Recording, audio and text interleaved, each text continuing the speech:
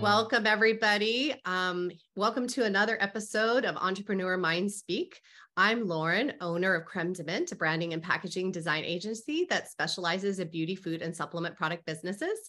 And this week, my co-host Natalie is on vacation. So today, I am bringing on Christine Klahn. She is founder and CEO of ChemE Queen Bee, a product development and small batch manufacturing company here in San Diego, California. And I am so excited to have you on this podcast so that we can talk about formulation, custom formulation. Definitely. I'm excited to be here. Thanks for that intro, Lauren. Let's first start with how did you get started in your career in custom formulation? I'd love to hear about it. Awesome. Well, I guess I'll start. If you want to go way back, right? My childhood growing up in Dallas. First of all, I saw a lot of pink Cadillacs driving around, beauty, for certain companies where a lot of women were doing really well for themselves and there were beauty products. So I always found that interesting. Mary Kay is in Dallas. Absolutely. And so those are the things I grew up with, is it was okay to be like a country girl, but still be girly. And when I was 7, I actually got some Barbie. It's really funny that the Barbie movie just came out, but I got some Barbie shrinky dinks for my birthday for my best friend, Jenny. And we decided, we made them at my parents' house and they were safe. We cut them out and colored them and they're just this sheet of plastic. I don't know if you remember them, but we had fun playing with them when we'd melt them in the oven and there were instructions and everything went really well. And so I decided on my own, of course, at the ripe age of 7, that it would be fun to see if other plastics would melt in the oven as well. And so I knew it wasn't good. I knew I'd get in trouble with my mom. So we did it at Jenny's house. And actually, I talked to her sister not too long ago and we were laughing. She said, "Oh, I remember that smell. And I remember the black smoke coming out of the oven." It was my first chemistry experiment gone wrong. But, that was kind of the fun of it, is growing up and just having that mind of how does this work? I want to figure this out. And I grew up with a lot of mathematicians and scientists and engineers around me. So it was a kind of an easy career to go into. And then I went into chemical engineering, which was kind of a catch-all. And the reason I chose chemical engineering was because I love chemistry, but I like applied chemistry. I think chemistry is great in a test tube, but what can I do with it to make the world a better place, to apply it to something? And that's where the engineering comes in, is to take an idea, make it, and then be able to make it on scale where you can actually, help larger numbers of people. And I got my master's in chemical engineering, which I swore I would never do in undergrad. But I focused on biochemical and understanding how stem cells work and how the body even takes different nutrients and it gets into the blood and it gets into the brain, and how these things, like one cofactor triggers another. And I was fascinated by that. It was like chemistry, but pertaining to the human body. And so that's really what I focused on in my master's degree. And I've worked in different industries, biotech, pharma.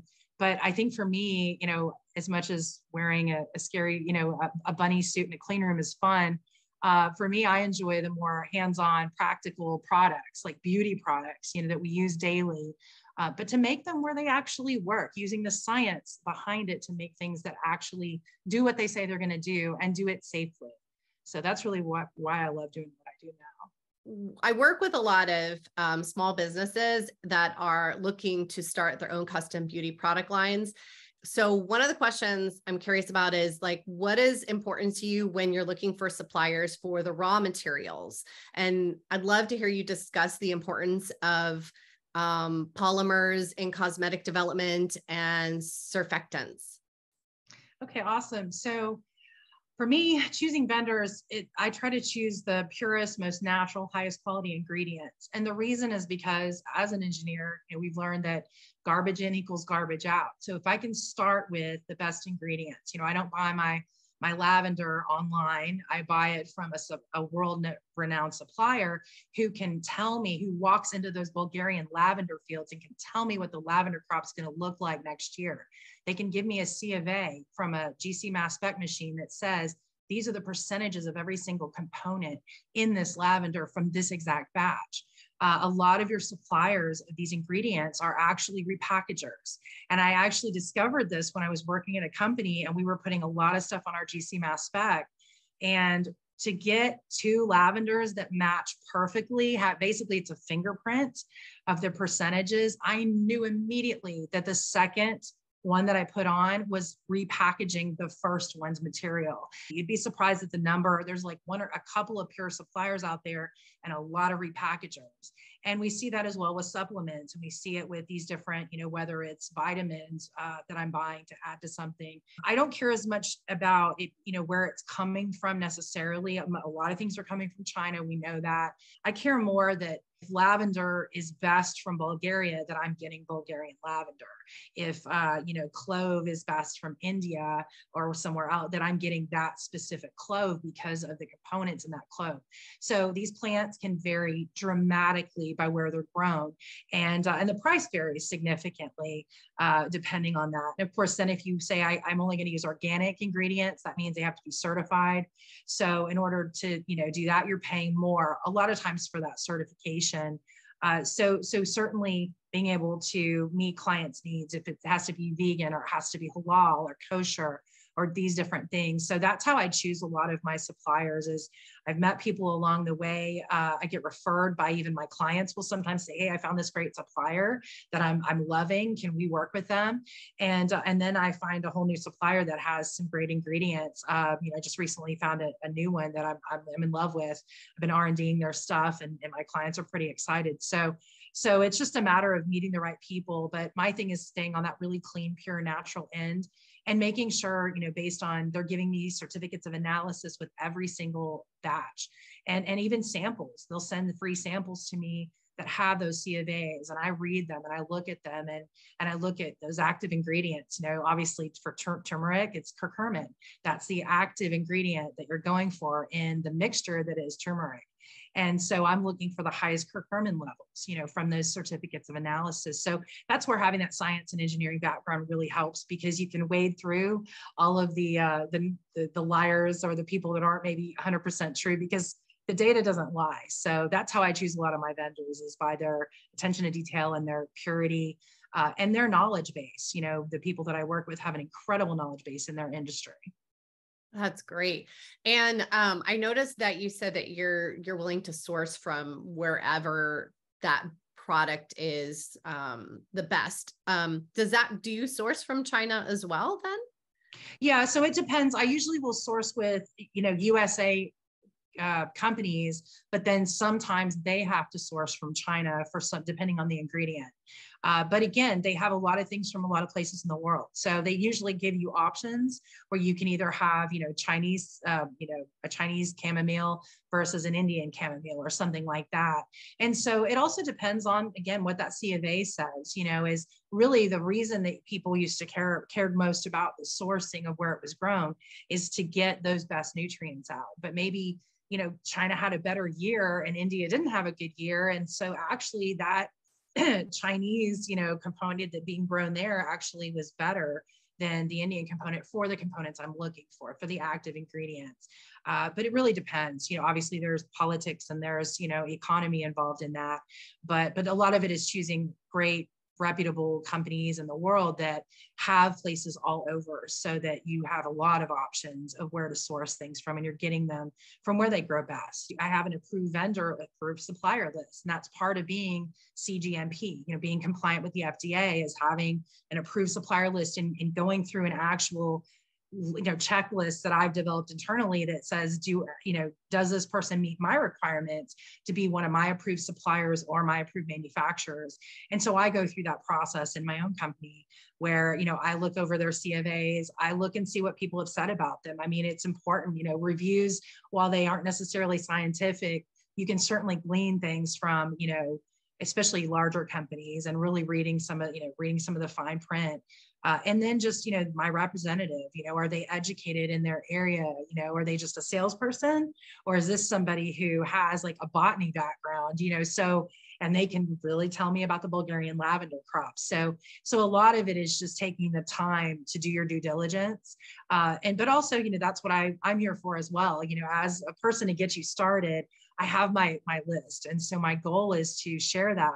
Once someone signs on with me as their client, I'm like, here's my favorite beauty manufacturer that's not far up the road. Here's my favorite source of terpenes. Here's my favorite source of essential oils and supplements. And here's some great people.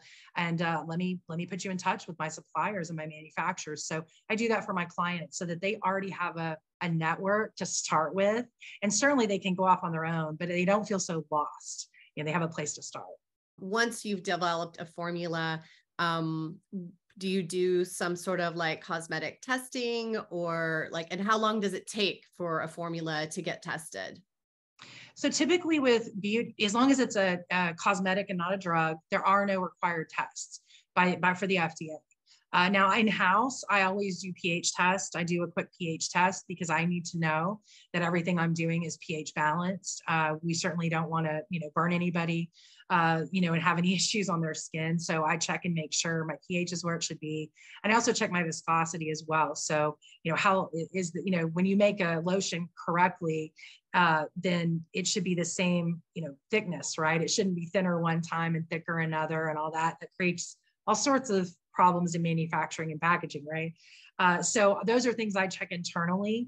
And then I always take the last bottle home. That's mine to slather on and just literally physically test what I just made on myself. I have fairly sensitive skin, so it's also a good quick test of making sure everything feels the same and all that.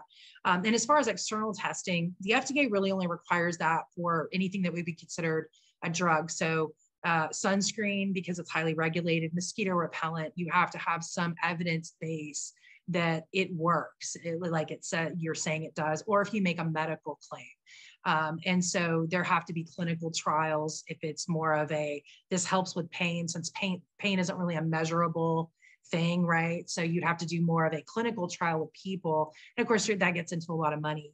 But then different ones, there's certainly other testing that you can do. If you were claiming, hey, there's X amount of dimethicone in this, then if that's on your packaging, then you have to send it to a beauty lab and they can actually run it through their testing, which could be either GC mass spec, HPLC. I'm not going to go into all the analytics, but there's different analytical tests that can be done.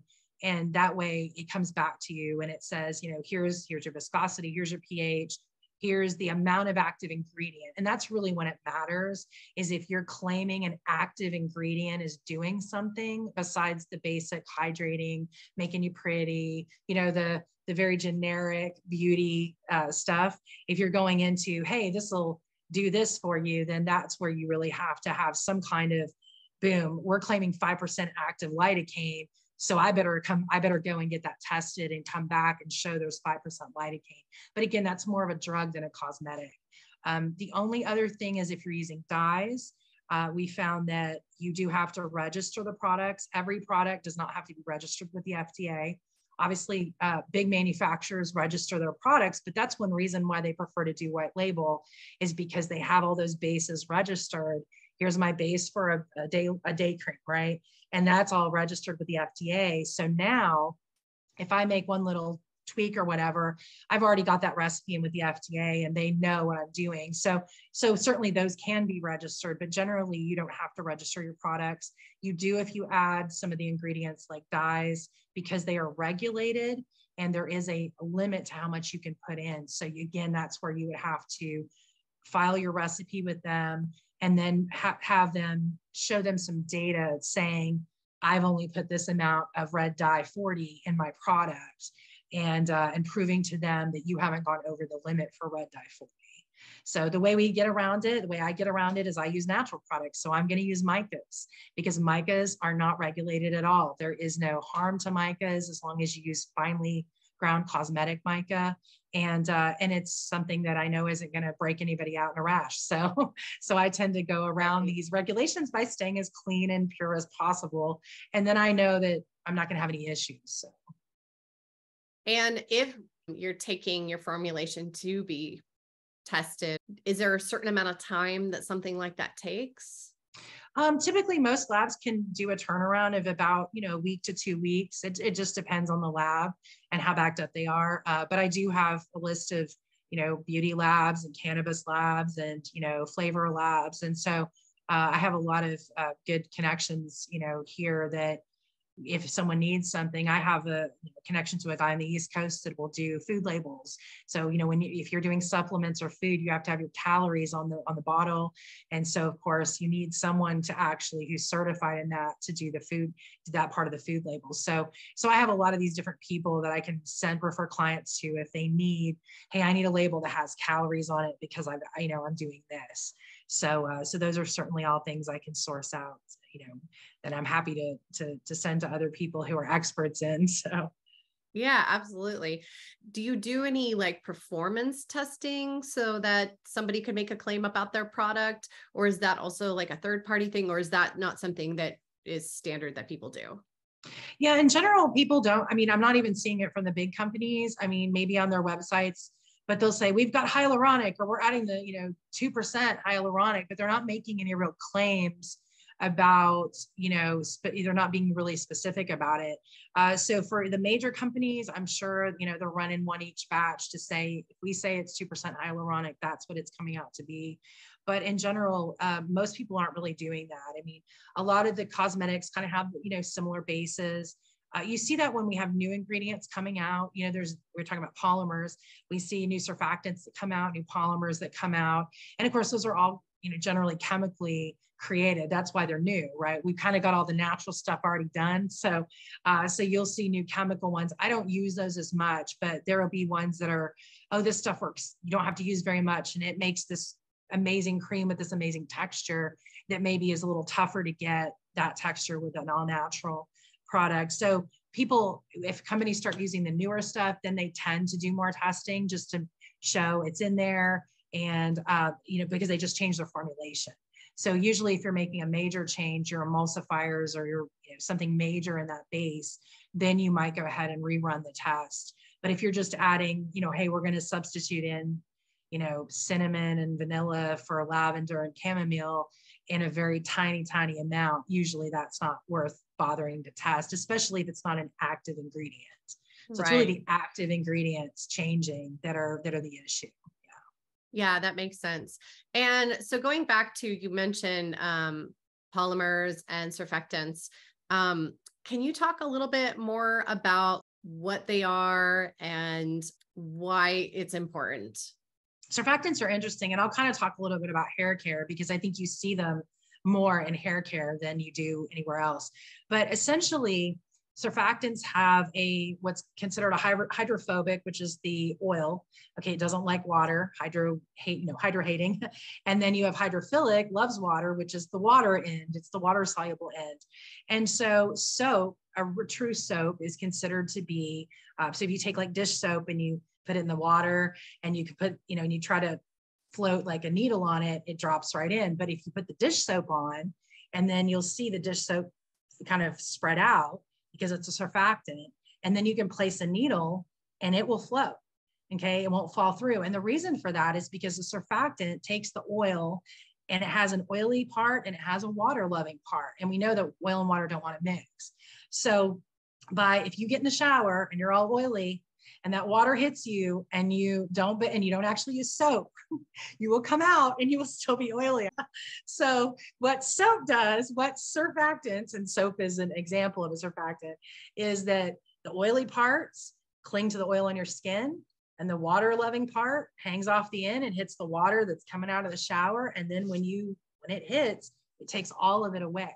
And so it marries the two together. It's a way to marry oil and water. Emulsifiers work kind of the same way, but they're less harsh. And we see that more with lotions and things like that. But when you need to get dirt, out of something, you have to use a surfactant. You're trying to get those oils to be removed. So you have different types of surfactants. You have anionic and cationic and non-ionic and amphoteric. And if you really want to get the oil out of your hair, you really want an anionic surfactant. And essentially that means it's a negative charge.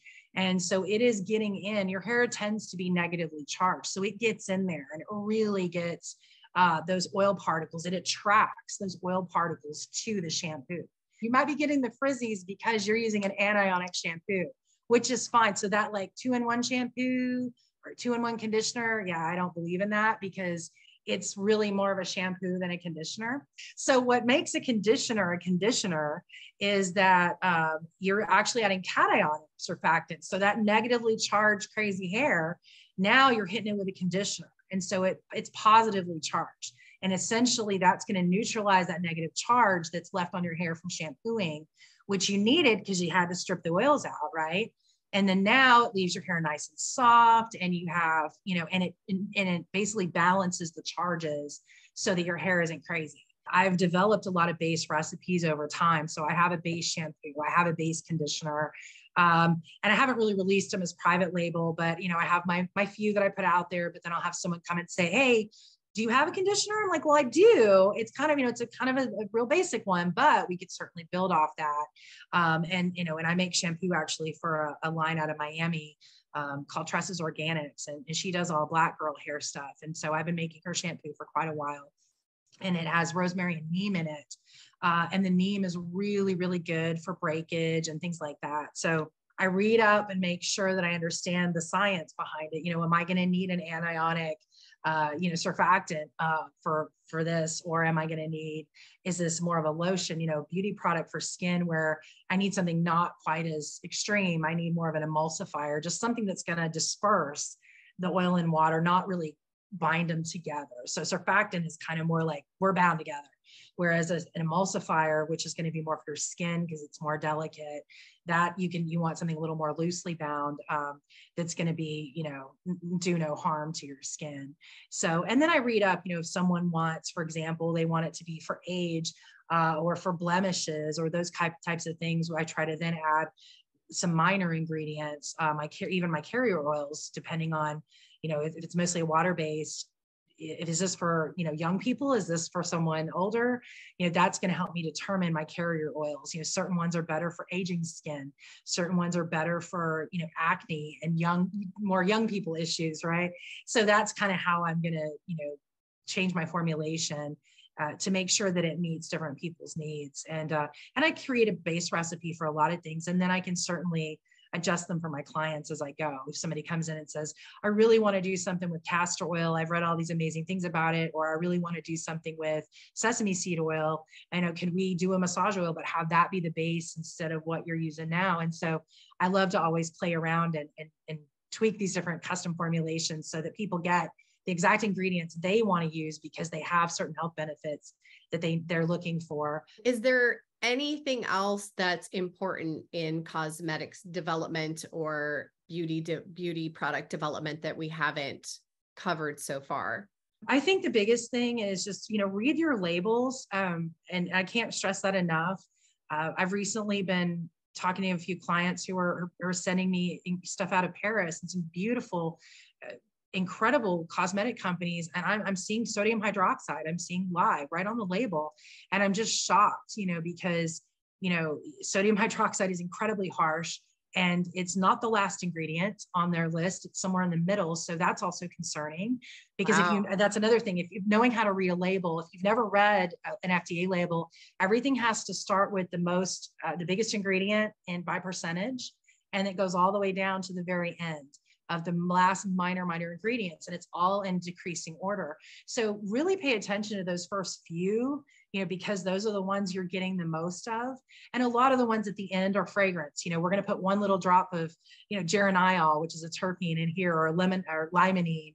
And so they're very small amounts on those last ones, but it's concerning, sodium hydroxide concerns me. I don't want to see that in any product. Even my shampoo, which I'm using potassium hydroxide to create a saponification reaction, I don't even have any left. And I know that because I'm checking my pH, and the fact that it's coming in neutral tells me I've used up all of that potassium hydroxide, and I know it's safe to use. And my labeling doesn't require me to say it's fatty salt of, a potassium basically is what the FDA requires, because if it's a soap and it's neutral, I've now proven that there's no leftover.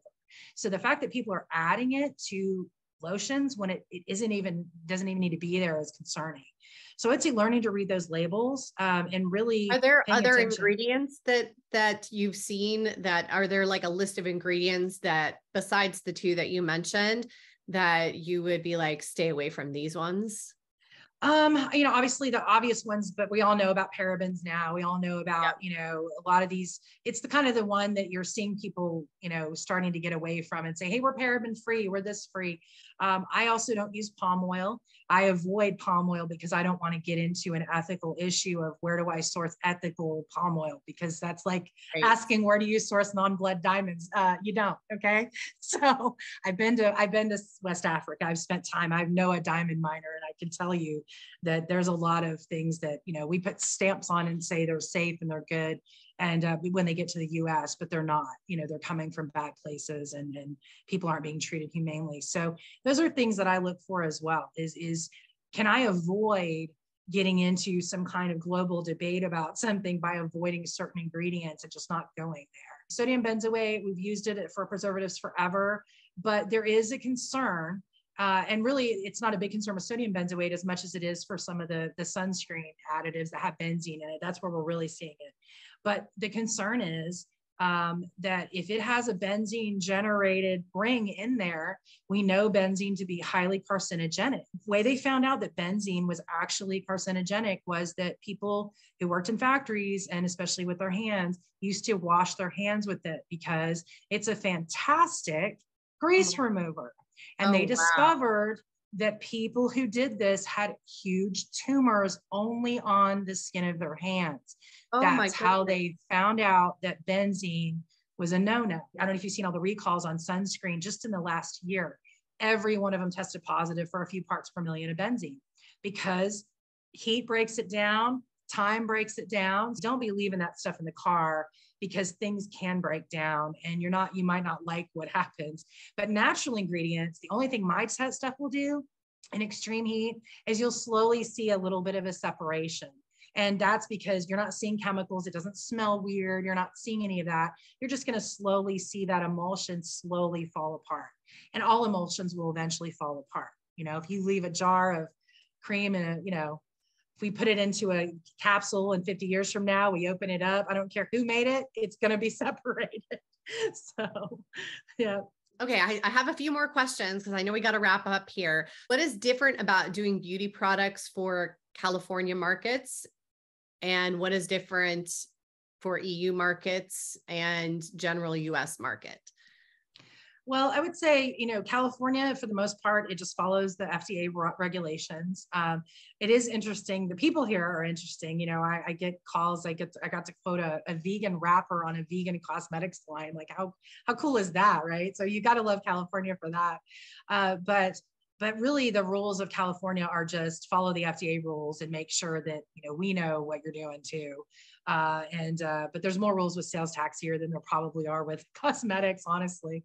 But the EU, the challenge with the EU, California has its own set of forbidden chemicals that we don't have in the rest of the US, but most of those we think of them more as airborne.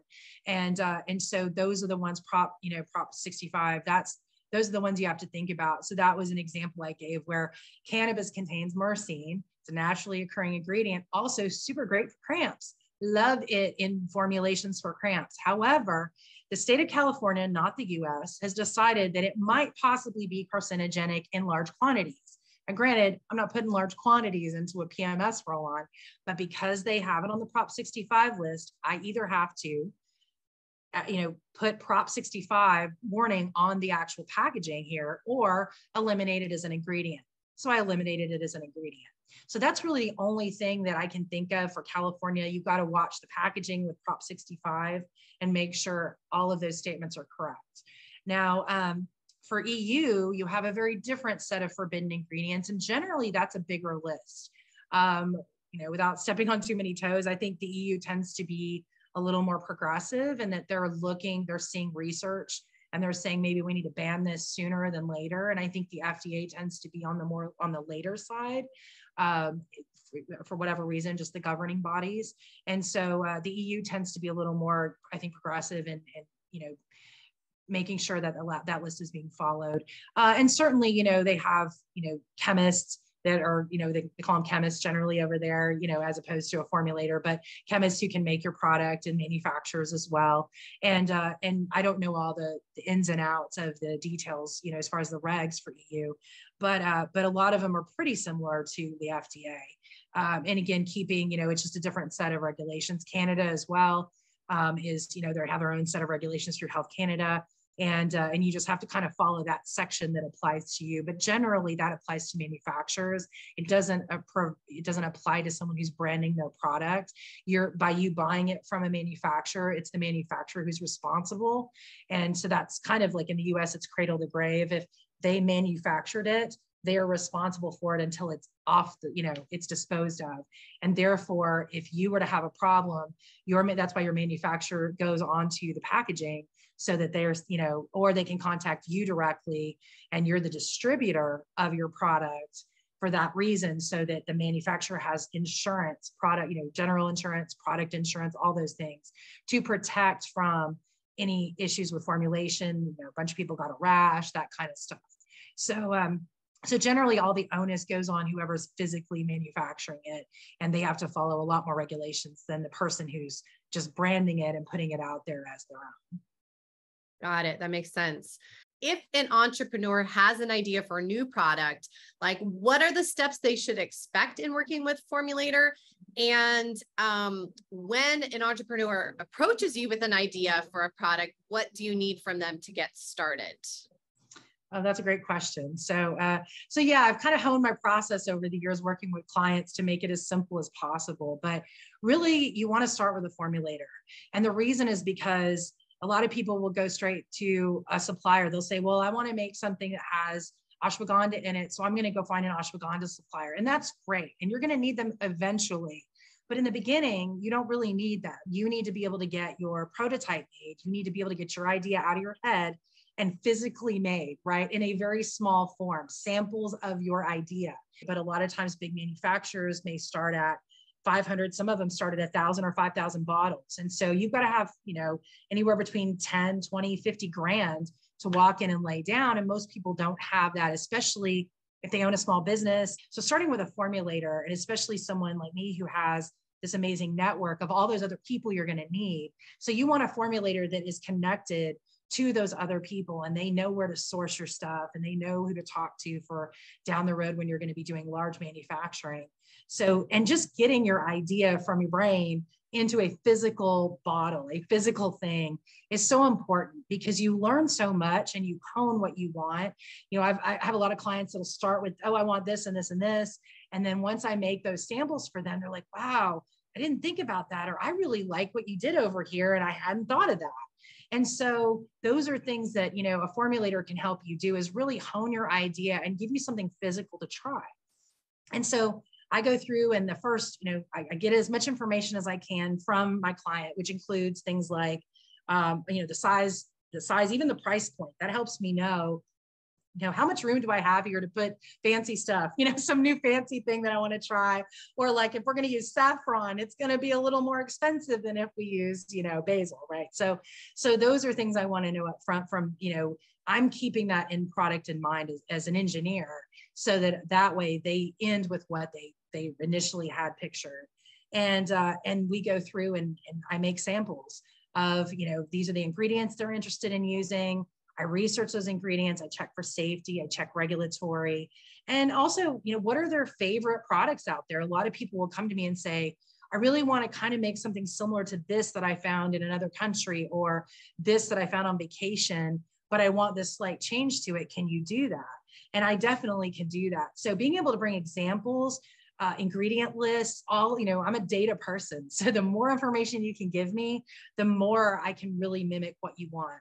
And then we go through and do rounds of samples. So, round one, I'm trying some different things. They're wildly different, so that I can get some really good feedback from you. And then we go through and we do a second and maybe a third round. On custom products, we usually do 5 rounds. It takes longer. And then you end with this amazing product. And I usually make about 100 of prototypes for you. And this is a chance to try out packaging with you, right? So we're talking about how packaging how important it is that you know what kind of packaging you're going to be using so that you create the right viscosity. Is that the right word? Yes. Yay. Yeah. Awesome job. Exactly. Like if I make a really thick liquid and you want to put it through a cute little pump, it's not going to happen because it may not pump properly or spray properly, or now it's going to clog the sprayer. And those are all things people just wait till they get to the manufacturing stage. And then they're like, oh yeah, well, we'll put it in this. And it's like, but your formulation affects your packaging. So you kind of want to at least start that process while you're formulating. And then that's why I like to make those prototypes. And I call them prototypes because they're not necessarily meant to be sold. They're meant to be given to your influencers, given to your mom, given to, the babysitter down the street. And you get feedback from your best clients. Get them involved. A lot of times people get excited about being a guinea pig, like ask them, hey, I'm working with a formulator and I'm going to get some samples. Would you like to try them and give me some honest feedback so we can really make it amazing? Most people love to be a part of something like that and to get to, this is what I love, this is what I didn't love. And that's one of the reasons I do the prototypes at the end. So that's like a scale up phase so that before, I send you to a big manufacturer, we've already gone through, we scaled it up, we fixed any issues, and we've gotten some feedback from your people who are going to buy it. And that gets people on board so quickly. And the ones who try it usually are the ones that come right back and buy the new version because they want to see, how you made it better and if you listen to them.